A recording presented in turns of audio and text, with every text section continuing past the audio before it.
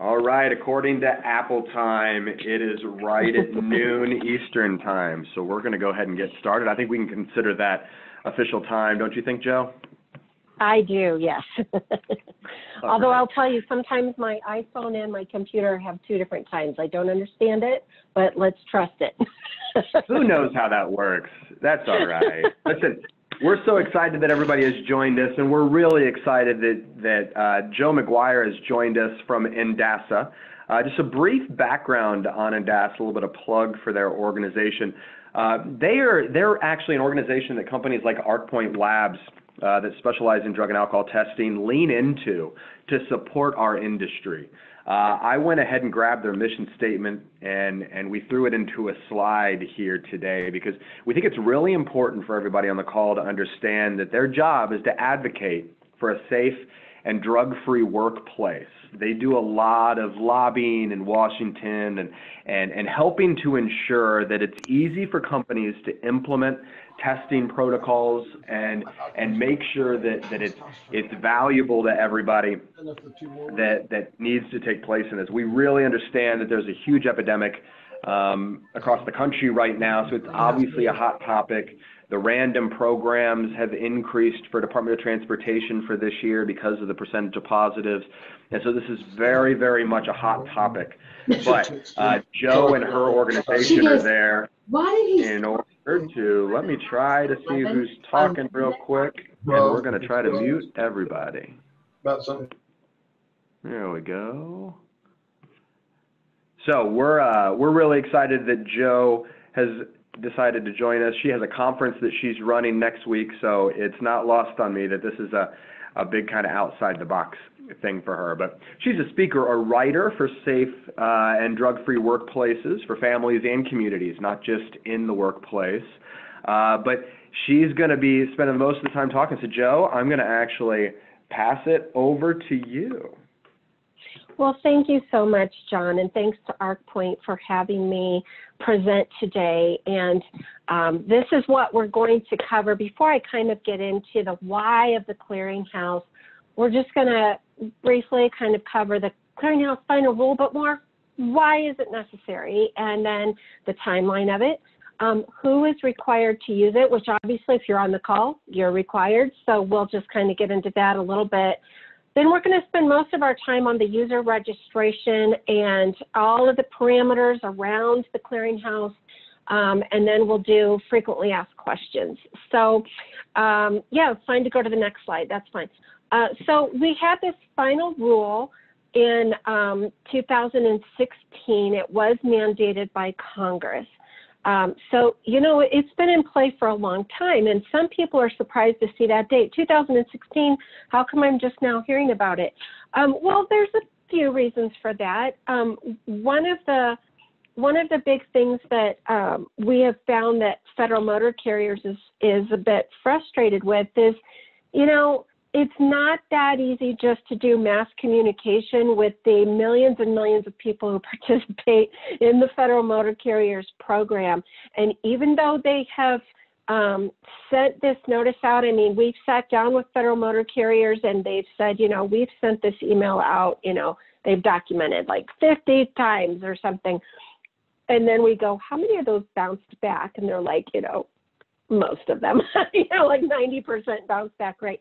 People, you know, companies change their email addresses, or they have spam filters, or, you know, employees come and go. And so you have someone who's overseeing the drug testing program, and that person changes out every couple of years. And so it's been frustrating to get this mass communication. And so one of the things that we've run into is people who literally have no idea about this. So I'm grateful for those of you who are on the webinar today, because you've heard about it. And one thing I would encourage you to do is tell your associates and make sure that they are also engaging. So the why, let's talk about this. Why, you know, I've seen complaints on social media of drivers. I have a lot of friends and family who are owner-operators, and they see this as the government kind of stepping on their neck. You know, why are they adding more things for us to do? Well, it's quite simple. First of all, 49 Part 40 has a requirement that when a driver fails a drug or alcohol test, they are to be evaluated by a substance abuse professional who will then determine, do they have a problem? Does this person, need to talk to someone about this and correct this, or have they just done something stupid and need to be re-educated and reminded of the rules? And this is really valuable because what we have seen is, first of all, the goal overall, keep roads safe. Keep roads safe, keep roads safe, keep transportation safe, and think about the potential victims, whether that's the driver himself or herself or the general public. We want to avoid catastrophes here. And so it's all about protecting people, but ultimately employers are supposed to report violations for future employers, and for past employers are supposed to report violations for future employers. So maybe you have an owner-operator who takes contracts with a variety of trucking companies, and in the past, an owner-operator could have multiple violations. And if a company they were currently working for didn't keep track of the records, maybe they didn't know. Then a future employer is supposed to, according to the rules, get previous drug history results and say, is this driver in the middle of a treatment plan? Have they done a clean return to duty test? And if that, we've had no central repository for that information, people can slip through the cracks. You could unknowingly hire an owner-operator or just even someone in your employ who's had a violation or several violations. And so this is a way of putting out a net to kind of catch that and make sure that we're eliminating people who slip through the cracks and protecting safety. So it's due diligence. So we had the final rule, 2016. Registration began in fall of 2019. And then the clearinghouse went live January 6th of this year. So now we're looking at 2 months that we've had this open and available. And then the 3-year mark is important because in 2023, we should no longer have to manually put data in. It should go ahead and automatically update that data after that point. Now, that is something that is tentative because we got to see how this goes. As some of you may already know, there have been some frustrations with getting registered because it's been very overwhelming for the system to bear all of that data. It's been very stressed. We've had some massive companies going in and trying to upload 10,000 employees, and so it shut the system down. And so we had people who are like, I'm getting up at 2 o'clock in the morning and trying to enter my drivers, and it's taking me 4 hours. That has happened. So we're not going to apologize on behalf of federal motor carriers, but we are going to say we got to have patience. I think it's more smoothly operating now. But one of the other pieces for the 2023 benchmark here that we're looking at is that local, state driver's license bureaus or Department of Motor Vehicles, whatever it's titled in your state, they are required to have an interface with this database for anybody who's a CDL driver. Well, we already know that has had to be extended because all of the state interfaces don't line up and automatically transfer, and so we had to have that extension. So we'll see how this goes with all the technical difficulties, but right now we're hoping that this stays on pace because if we hit that 3-year benchmark, it will be easier for all of us. So, Jo, let me add something real quick if you don't mind. Go ahead. I think go ahead.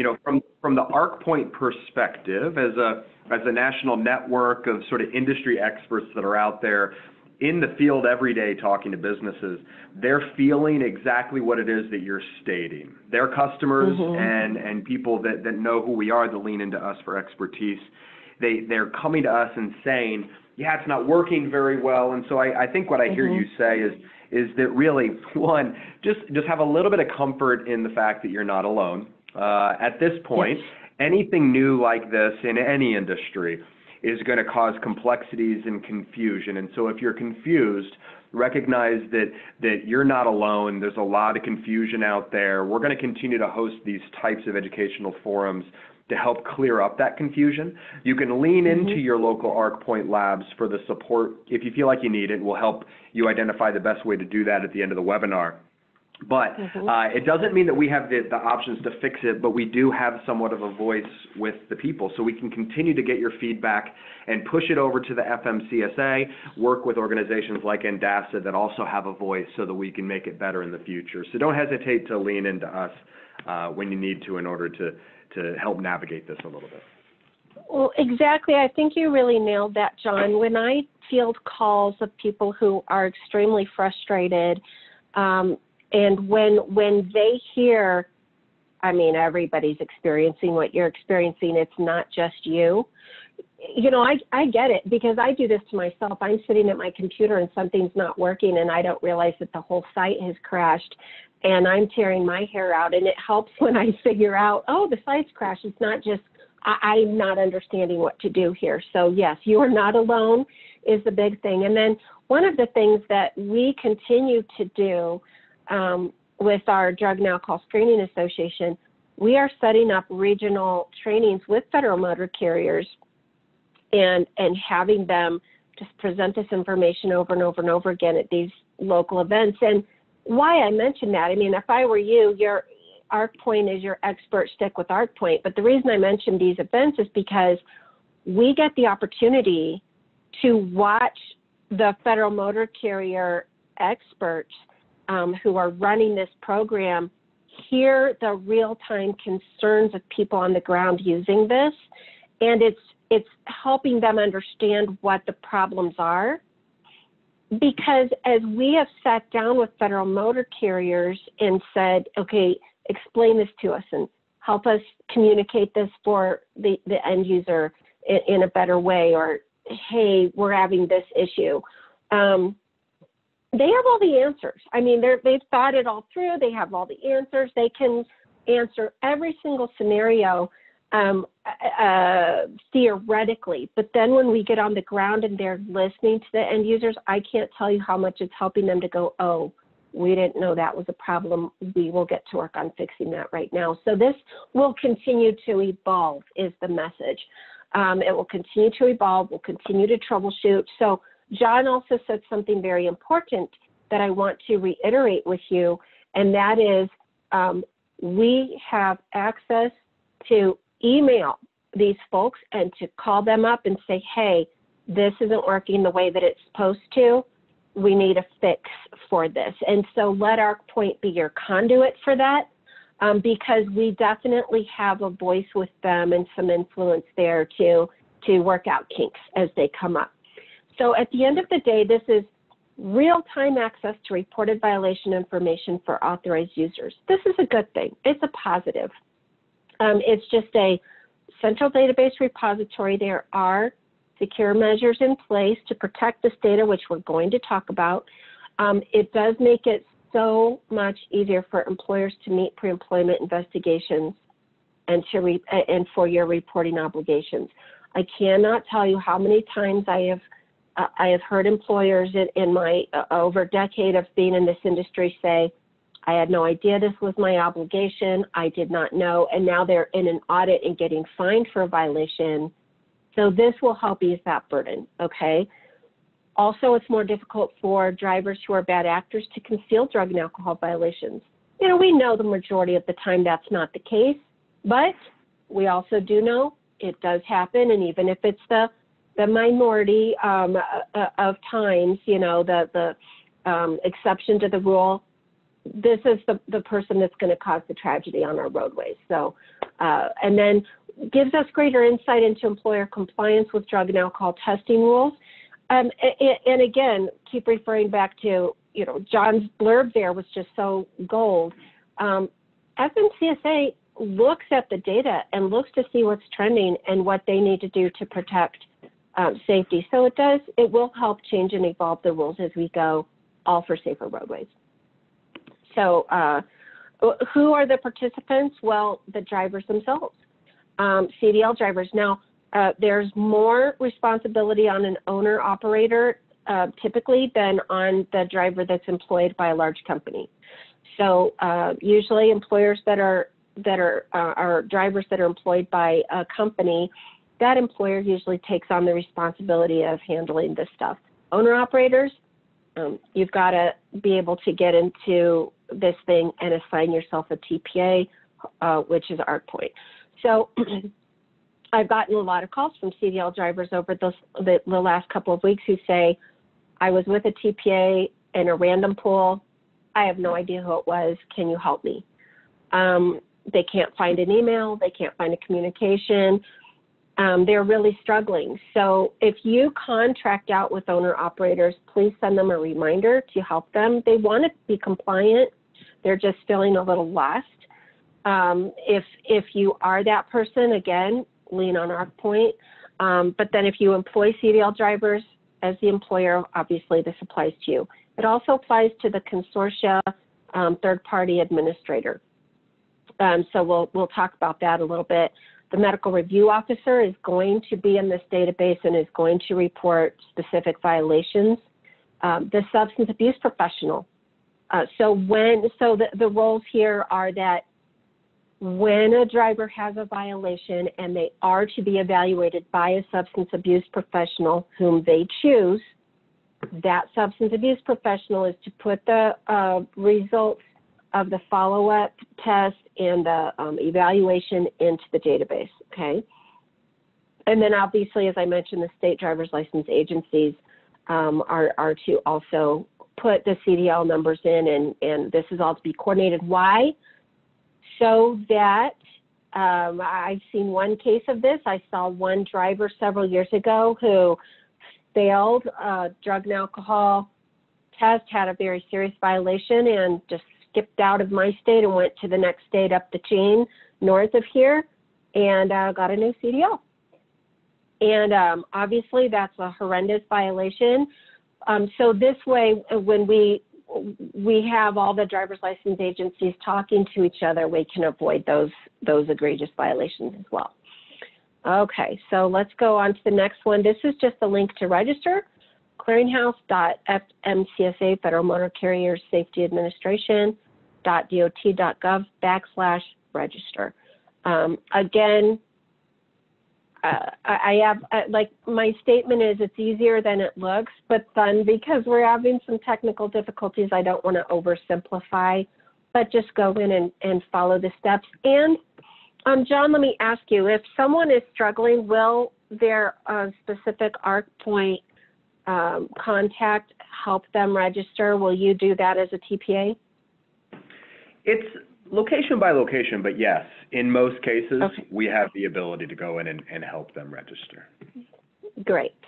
So yeah, so depending on your location, but again, we're always available and here for you to answer those questions. And we put this website into the chat window as well, so it's an easy link at the end of the webinar for you to go in and click on. Great, click and go. Good deal.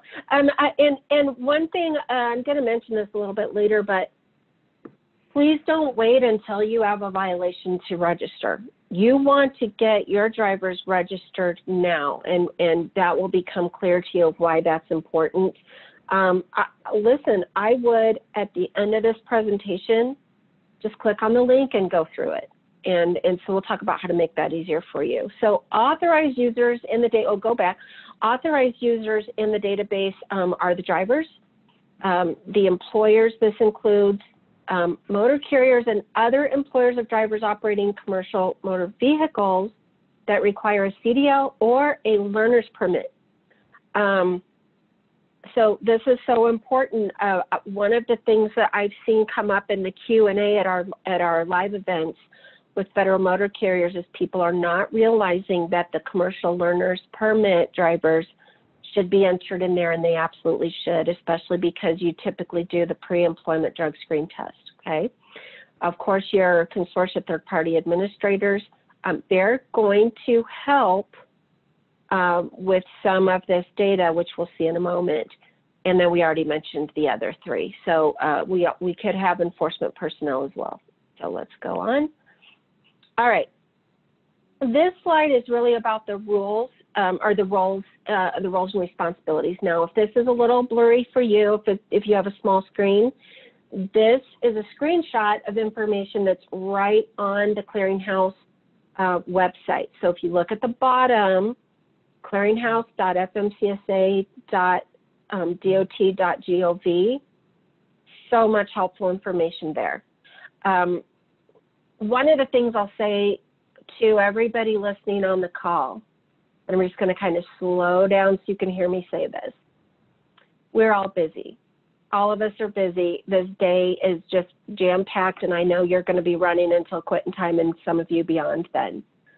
But do take the time to just click on the link, go through, and read it. I mean, block off some time of do not disturb and read through. The information is helpful, and most of it is really simple to understand, but you got to take the time. And I am saying that as someone who I move fast, I'm a big personality, and I leave the details to someone else. And I want it handed to me really quickly, like on this webinar, and then I'm going to go and move from there. But I do want to say I have had to, so I'm the first in line, slow down, read the information. Okay, so your roles. I want to go through this for a moment. Now, the driver needs to register as a user, and that's already open and operated. The driver also needs to consent to full query request. So we're going to talk about that in a little bit and explain that in detail.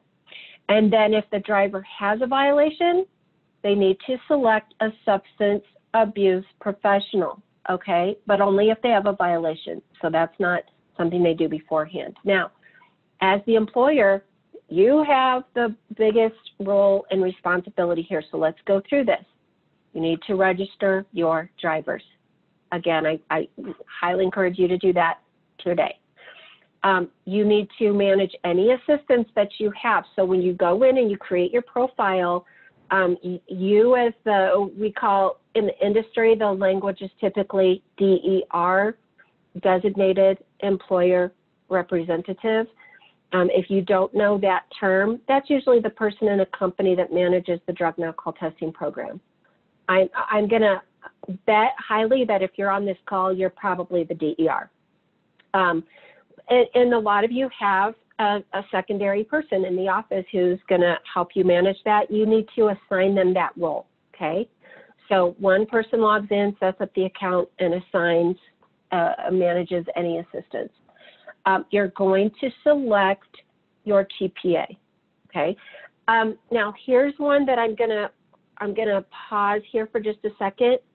Your TPA should auto-populate in this system, but I have heard of a difficulty. It's a technical glitch where you can't find your TPA. They're not showing up, and so people have just been selecting another one that pops up. That's not good.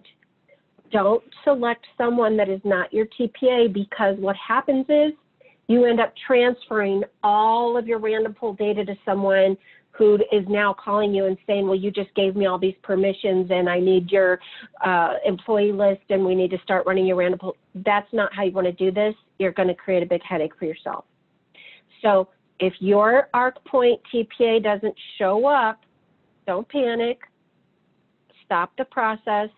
Call them up and say, you're not showing up in the system. We need you to get a hold of federal motor carriers and find out why you're not showing up, so that they show up and populate in the database.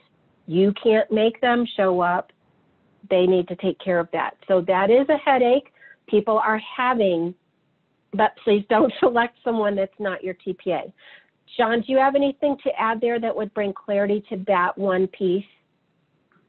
No, I think that you did a good job clearing it up, and it's just important for you to get in, educate yourself on what your specific role is and what it is that you need to take care of. And And I think there's a lot of information inside of here that we could go into details on. We have a lot of different roles on the call. And as I'm looking at the chat messenger here, lots of specific questions on different areas. We have everybody from TPAs on here to owner-operators to employers. And so I think what we can do is get to specific questions at the end, and we can also be in the field with you to answer your specific questions after the call as well. But yes, we can. Yeah, hopefully I'll answer a lot of your questions as we go, but if not, we'll have time at the end. So I'm just going slow on a couple of these that I know have been sticky, and then we'll keep going. All right. So which drivers are covered? Any driver who holds a CDL, and as I mentioned, the learner's permit, if they're covered under 49 Part 383 and Part 382. Now, it is very important that for limited, for full queries, a query just means in this lingo that we're using, query is a search, okay? That you have electronic consent. So you need a release signed by your driver. It could be electronic or it could be a wet signature. That you also must have, for a full query, you must have that consent for the driver. And then a driver must review their own clearinghouse record and initiate the process to revise and or remove incorrectly entered information. That's up to the driver, okay? And then, again, they must identify the substance abuse professional if they need a return to duty process, as we've already mentioned. So we can continue to go on. All right, so what is an owner-operator? Any employer who employs himself or herself as a CDL driver. So I think those of you on the call pretty much know that. So again, they must select a CTPA, and that's mostly to make sure that they are in the random pool. Okay, let's continue. All right, so owner-operators, they are to verify that their information is correct, designate the CTPA. Again, I've talked to several in the last few weeks that maybe their wife manages or, someone else helps manage that stuff while they're out on the road. So you need to designate if there's someone else in there. And then select and purchase a query plan. Your TPA cannot do that on your behalf. The owner-operator or the employer needs to select and purchase a query plan. We'll talk about that again later. Let's go on. Okay, so the CTPA role, report drug and alcohol violations, and where this, we'll have a list at the end of what these violations look like, but mostly this is a refusal to test is where the CTPA comes in. Negative return to duty results and follow-up testing. So just to clarify for anyone who the language, may be a little bit foreign to you, someone has a drug or alcohol violation, they must have a return to duty, a clean return to duty test before they can continue safety sensitive duties. So the way the rules work, they need to be evaluated. Any violation, failed drug or alcohol test must be evaluated by a substance abuse professional to determine, do they have a problem? Did they make, a dumb mistake? And then the substance abuse professional will determine if they need treatment or they need education. Regardless of what that looks like, they need to have a return to duty test at some point before they can return to safety sensitive duties. Now, I'm going to stress this again because this is such an important reason for the database existing, the clearinghouse. If your company policy says you're firing them, they're out of here, we're done, you walk. I get that. Your policy can say that and you can enforce it. However, you must still give that driver information on having an evaluation by a substance abuse professional, and they still must seek out that substance abuse professional, have that evaluation, and then go through the process that the substance abuse professional outlines and have a clean return to duty test before they can be employed by another company. And that's where the clearinghouse comes in. So substance abuse professional is going to have to be in there and make sure we know they've had a negative return to duty test. And then maybe if they're in a treatment program, that SAP, substance abuse professional, will outline a series of follow-up tests. It's kind of like random testing, only it's mandatory follow-up. It's mandatory under direct observation as our return to duty test. Those series of tests need to be in the database so that we can see that driver has followed the plan, they successfully completed it, they've done everything they're supposed to, and now they can operate. So the CTPA can also conduct queries to check out this information. And then, again, all these queries are manual until 2023, January 6, 2023. Let's go on. Hey, Jo, on the TPA question, we do have a lot of TPAs that are on this call. If you're not listed as the CTPA, what do you have to do? Is the only way to update it or report into it is to be the CTPA, or are there other ways that you can get that done? So first, go through the steps like ABC. A, go register, log in, create your profile, make sure that's all in there, give it 24 to 48 hours, check and see if you show up. If you're not showing up as an option, then email Federal Motor Carriers. I think we've included their info at email address in here. You can even call them. Usually it populates within 24 to 48 hours, and it's not a problem.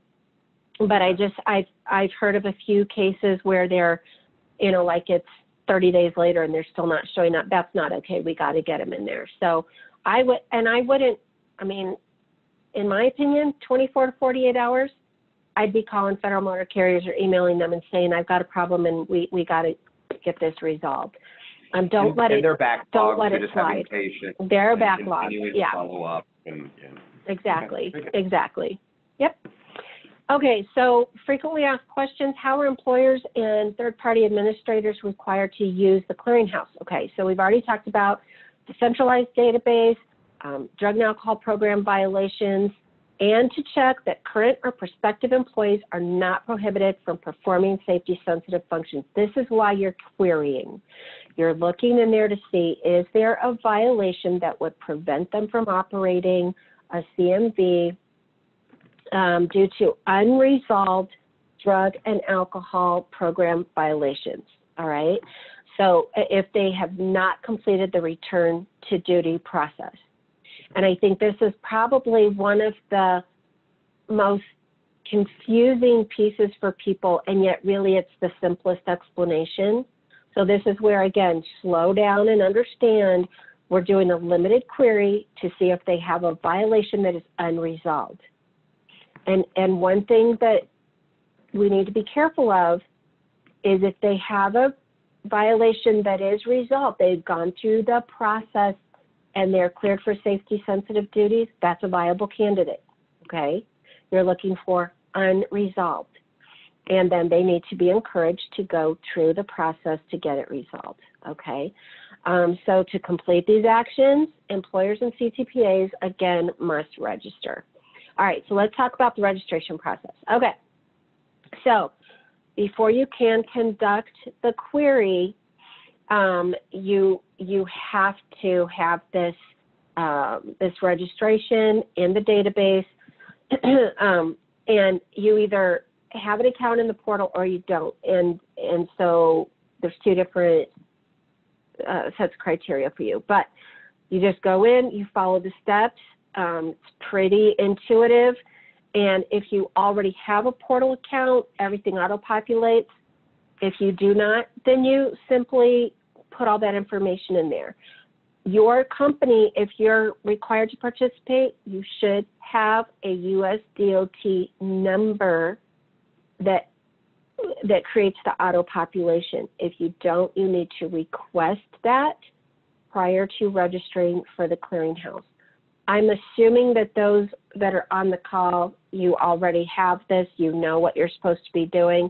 If maybe you're very new to this industry or a new owner-operator and you haven't gone through that process, go to the FMCSA website and start that process. Let's go to the next one. Okay, so this just reiterates in a little simpler format.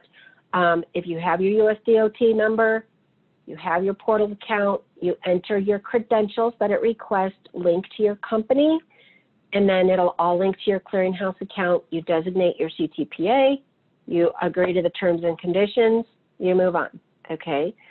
If you don't have your FMCSA portal account, US DOT number, you enter your contact information and your company information manually, designate your CTPA, agree to the terms and conditions. So hopefully you all already have your portal credentials and this will be simple and easy for you. Let's go to the next one. Okay, so this is a screenshot of the Clearinghouse registration page, and it's create a login .gov account, how to access it. You know, probably this is the place where people have a tendency to get hung up a little bit, and so one of the things that we want to mention is you do have to do a two-step authentication for security. So make sure that you have, the best way to do this is to have two phone numbers. So whether that is your personal cell phone and a landline, it will contact you on both of those mechanisms, whichever you enter, to verify that it's correct. So if it's a landline, you're going to get a phone call. If it's your cell phone, you can opt into a text message, and you do need to respond with that verification so that you can get the two-step authentication. And that's a security method which we all want and want to have in there, right? So make sure it tells you right on the front page what all you need to be ready to go in, and it walks you through step by step. Go to the next one. All right, so again, I mentioned you'll be asked about your portal credentials, CTPA, etc.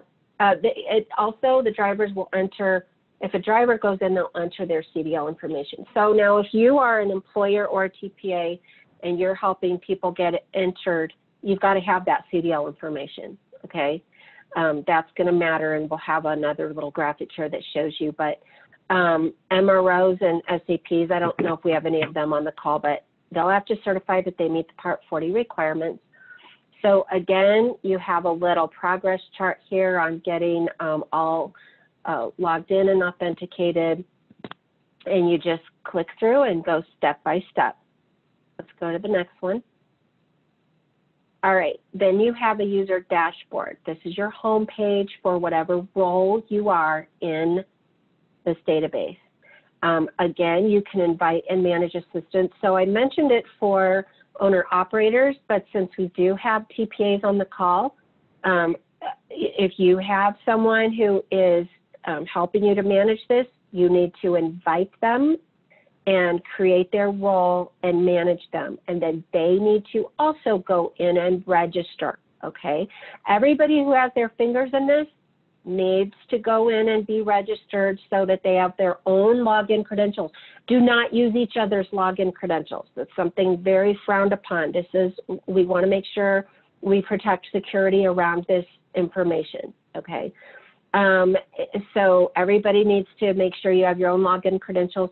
And then the owner-operator or the employer, and I think primarily this will be the employer, will purchase query plans. The TPA cannot do this. This is a role where the Federal Motor Carriers has really locked this down and said TPAs will not do this on behalf of the employer. This is upon the employer. So I'll have a little chart here in a minute that will show you what those look like. And then it's upon everybody. Your responsibility is to report any drug and alcohol program violations as of January 1st, and then also to conduct queries. So let's see, let's go to the next slide. I think we're going to get a little bit more into queries here coming up. Okay. Well, first of all, let's do this. This one is important, and then we'll move on to a little bit more about queries. Who qualifies? Interstate and intrastate motor carriers, including passenger carriers, okay, with the CDL. Okay, school bus drivers, construction equipment operators, those that FMCSA drug testing will apply to, and that you know that goes by weight. Limousine drivers goes by passenger. Municipal vehicle drivers, like waste management vehicles, federal and other organizations that employ drivers subject to the drug and alcohol rules, including Department of Defense, municipality, school districts. Let's go on. All right, so again, central database, report violations. So here's where we get into queries. If you are to do a full query as part of each pre-employment driver investigation process, okay, that's required, full query. Now you can do limited queries. You're actually required to do a limited query at least annually for every driver that you employ. And there's no date that it tells you of when to do this. You need to calendar this annually and make sure that you do it. So you're going to need to purchase a query plan because at least once a year, you need to do limited queries. Now, you only have to run a full query. Okay, if you know you have a known violation or you're doing pre-employment, that's a full query. If you run a limited query and you get a hit, which means there's negative information on a driver, then you need to convert that into a full query. The FMCSA Clearinghouse database is not going to double charge you if a limited query turns into a full query. Once you have your account set up, that will be considered the same search, okay? You do need to request electronic consent from the driver for a full query if you've had a hit on a limited piece of data. You can have that already in their file, but it has to be very specific. We're going to talk about that, okay? Again, report drug and alcohol program violations that you're aware of. Record the negative return to duty test results and the date of successful completion of a follow-up testing plan for any driver that you employ with unresolved drug and alcohol program violations. Let's go to the next one. Okay, what's the difference between limited and full? I've talked about that a little bit, but limited query allows an employer to determine if someone has negative information, okay? So it basically says there's something here that's resolved or unresolved, but it's not specific. It just tells you there's something there. And then that's a general driver consent, so you can have your drivers sign a consent, like I consent for 2020 for limited queries, but a limited query consent and a full query consent are two different things, and that's obtained by you, the employer, and or the TPA. Keep it in the driver file that you have, and make sure that you can find it and that you have that consent, okay? It has to be specific about the time frame. So you may need them to sign that every year. You can't just say it's for forever. That's not going to work. It's going to have to be for this quarter or, you know, the year 2020, all right? A full query allows the employer to see detailed information about any violation, as we mentioned, and then the employer, again, must obtain the driver's electronic consent in the clearinghouse prior to the release of detailed violation information during the full query. This is one of the main reasons we're going to circle back that you want people registered now, because you don't want to try to be registering them once you have the violation already occurring. Now it's going to take time. So let's go to the next slide. Okay, so this is why I say this, all right? So let's follow this chart. You run a limited query, you do an annual check, you're required to do the annual check, or you've got a pre-employment, okay? You have to have this consent outside the clearinghouse. Again, it may be electronic or wet signature, and it must specify a time range, okay? So when you have the consent responses and required actions, if the consent is refused by the driver to then do a full query, the full query cannot be conducted, or if they refuse before you even get to the limited query. If they refuse, the driver is removed from safety-sensitive functions, period, end of subject, okay? If the consent is provided, then you retain that via either paper or electronically in the driver's qualification file. And remember, those files are separate from a normal standard employee file. They need to be separate and they need to be under lock and key. So you get this limited query hit, you must request you have the consent, you must request the full query. Okay, if there's no records found, there's no full query needed. If you do have records found, then you have to have the full, and you have to have consent, all right? But look at the second bullet. If the full query is not conducted within 24 hours, the driver is removed from safety-sensitive functions. All right, so folks, this part is so important. 24 hours to do that full query. If you don't have that driver already registered and you already don't have that consent on file, guess what? Federal motor carriers now will send a letter in the mail to the driver to get their consent for the full query. That's not going to happen in 24 hours. So that driver has to stand down and be removed from safety-sensitive duty.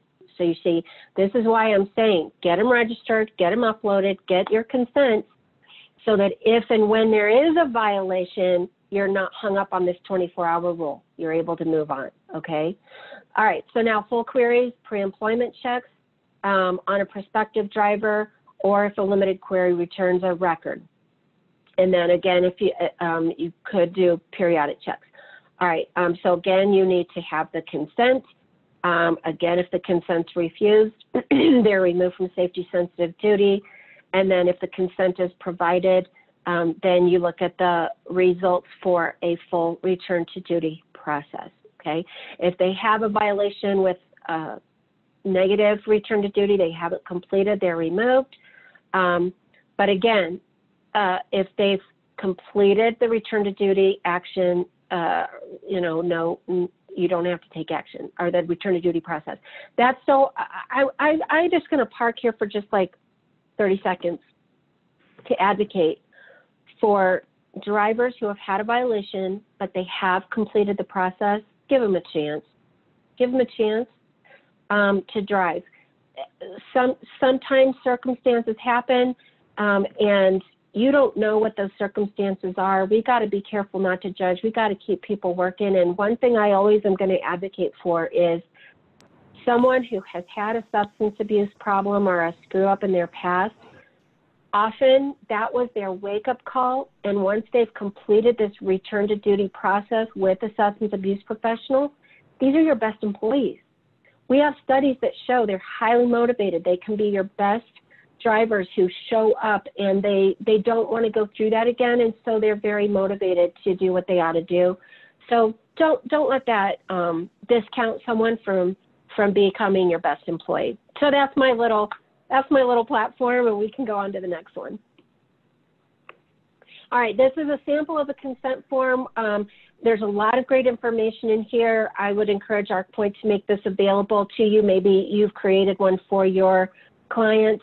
But this is a sample that FMCSA has on their website, and it says you're not required to use this form. It's merely a sample. You can put these elements in here or add other elements to it. But it basically, remember that you have to have a timeline here. It's not just from now and forevermore. You've got to do this periodically. So you're going to have your drivers do this on a regular basis. But here's all the required information, company name, et cetera, et cetera. So follow that nice little template and do the consent form, whether electronically or hard copy. Let's go to the next one.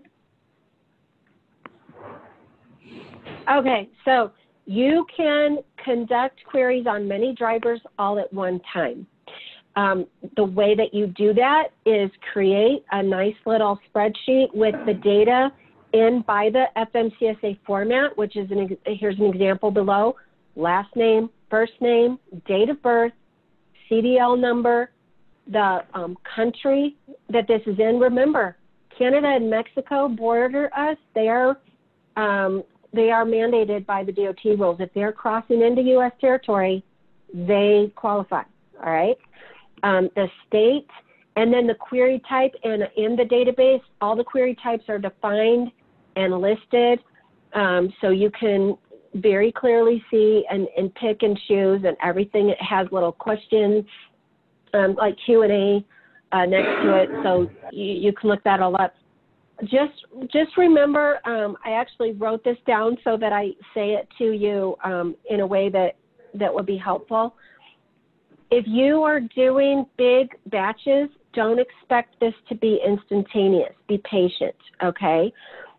So you can dump in hundreds or thousands of these. You can even have different query types. Just be patient with the system. There could be delays.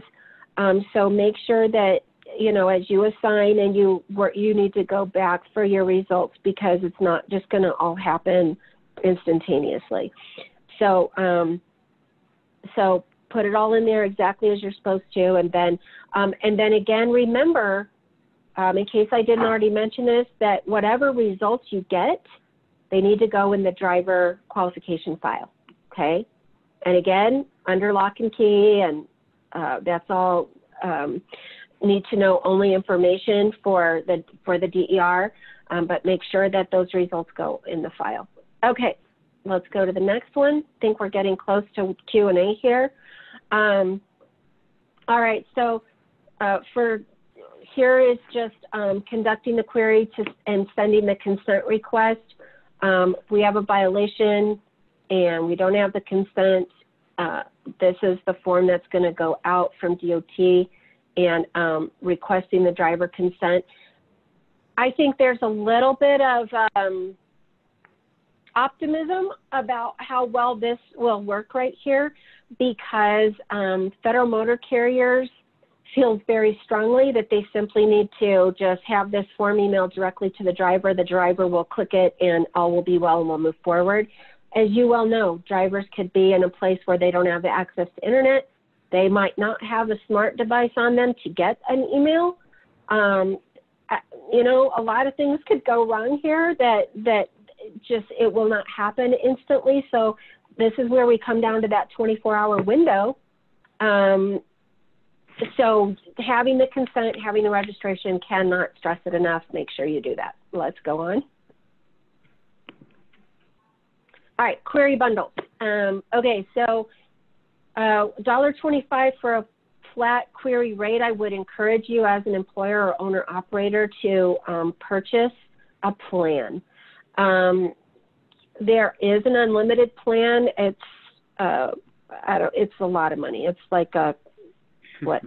Let's see. I have it written down here somewhere in my notes, but I think it's $24,000 unlimited.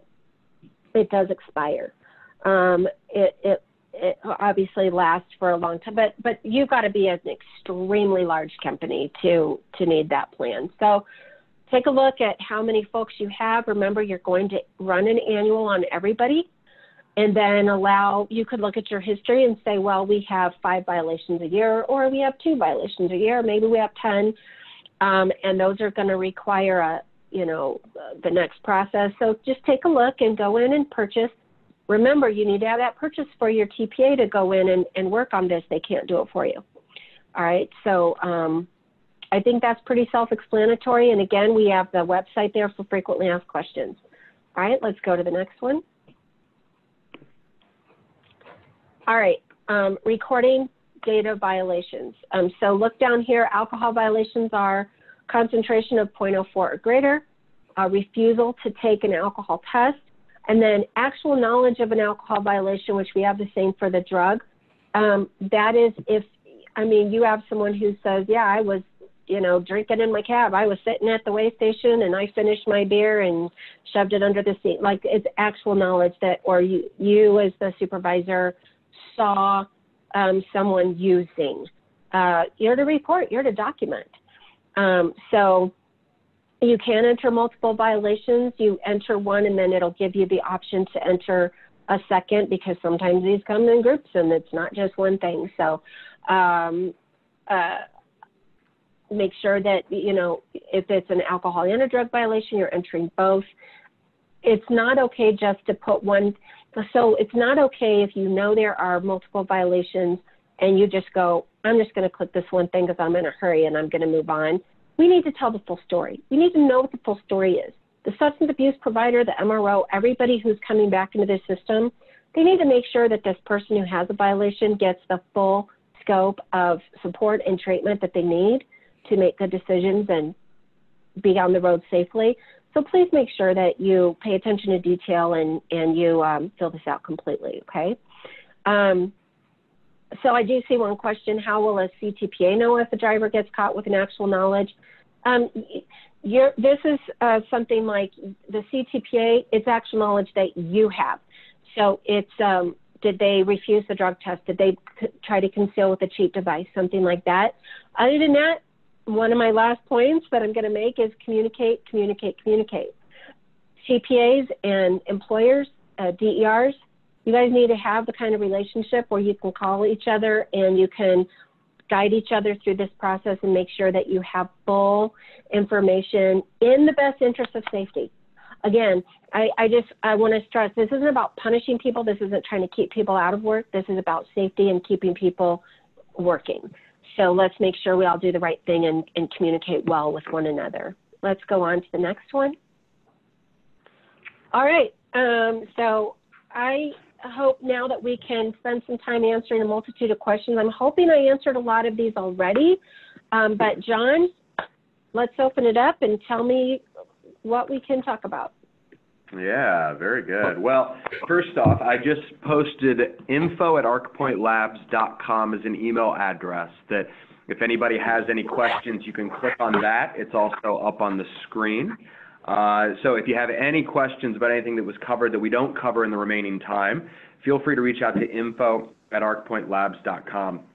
Additionally, we have several resources that are available as just value adds for you joining the call. If you have any interest in getting access to quick guides on how to register your employers, so your business, how to register as a CDL driver, or a resource to give to your drivers so they can register themselves, we have those available.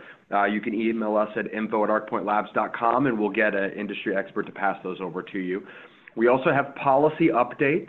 So with this change comes a need for you to update your drug and alcohol testing policy, add an addendum to that. We have that addendum available. Once again, that's something that we can provide.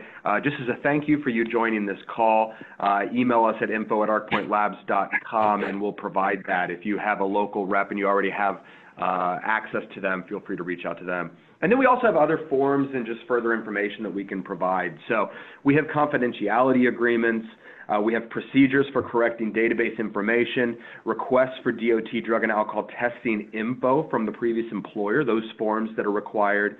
The employer determined refusal form, driver consent for annual limited query forms, and refusal to test guidelines. So how to follow those procedures is available to you as well. So once again, all of that is available to anybody that's on this call at info@arcpointlabs.com.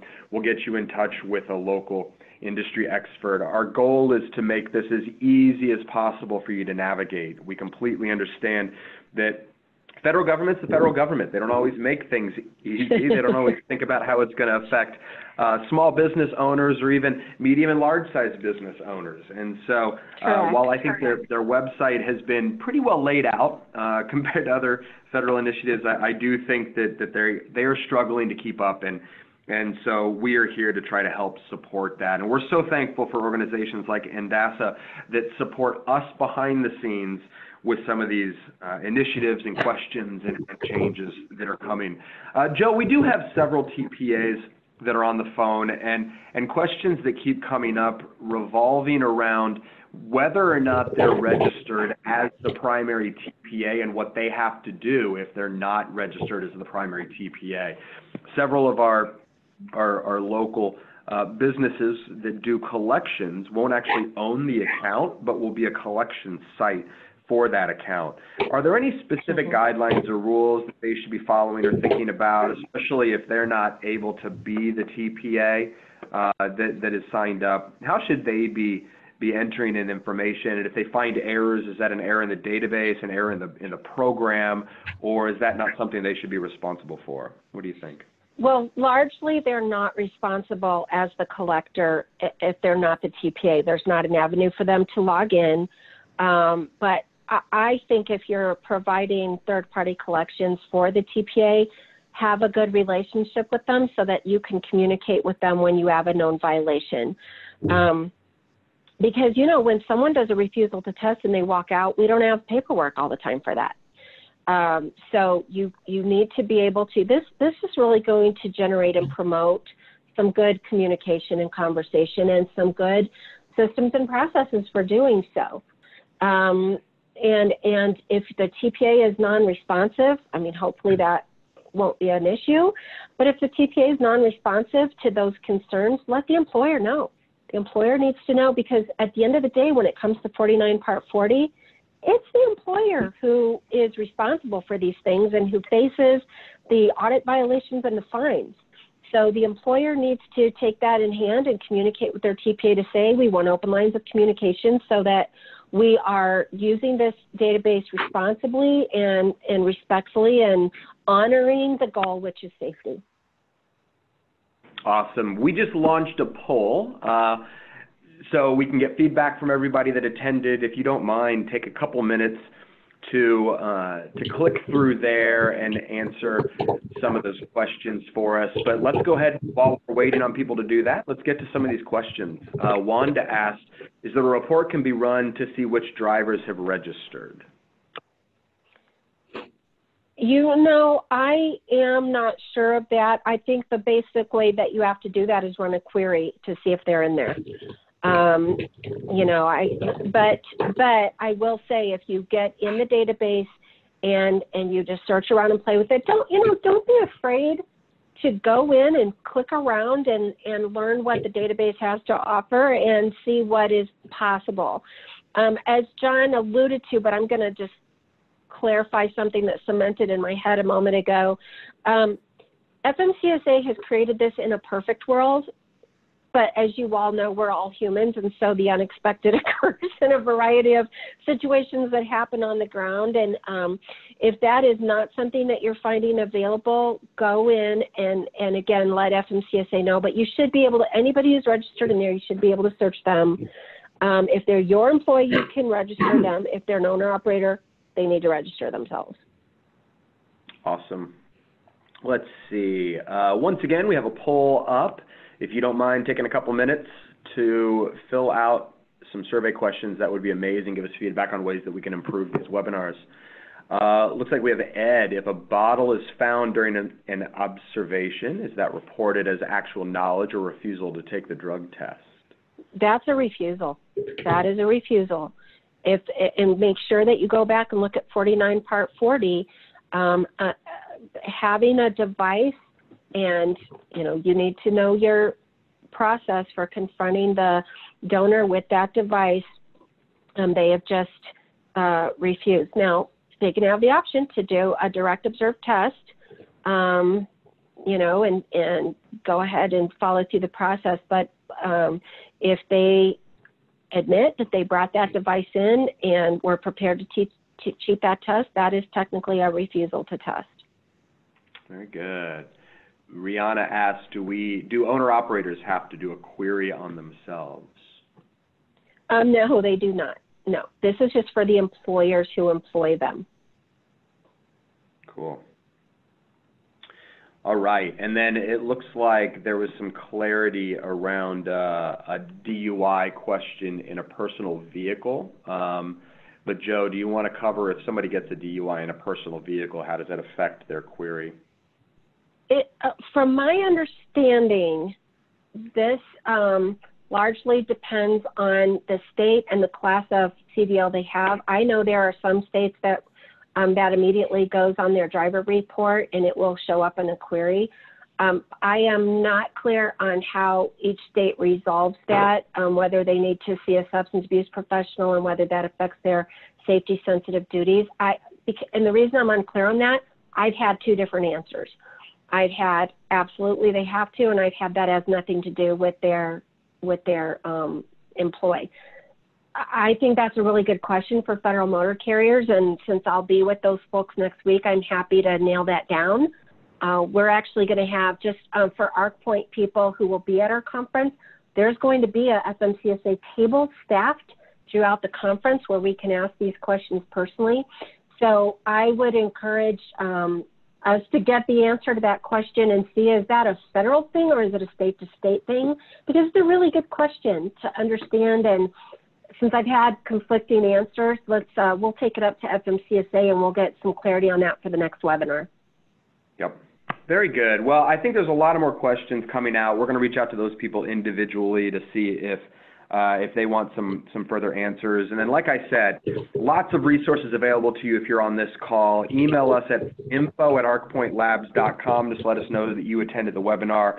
We'll get you a packet over, and we'll get you in touch with a local industry expert. But, Jo, I can't thank you enough. I know that this is a busy week for you preparing for your big annual conference next week, but you've been a wealth of knowledge, a great support to us behind the scenes. Both, you support ARCpoint at our annual conference internally, as well as just phone support and email support. So thank you. I can't thank you enough for doing this. Thank you. ARCpoint owners, happy to help. If you have, awesome. ARCpoint owners, if you have questions that you want us to ask while we're live at the NDASA conference, definitely email those over to Ashley and John Bishop, and we'll make sure that we get those covered for you and get those responses back out to you. And if you're an owner, operator, an employer, or somebody that needs additional support in DOT services, once again, info@arcpointlabs.com. Thanks for joining. Jo, thanks again, and you guys have a great rest of your week. Take care. Thank you.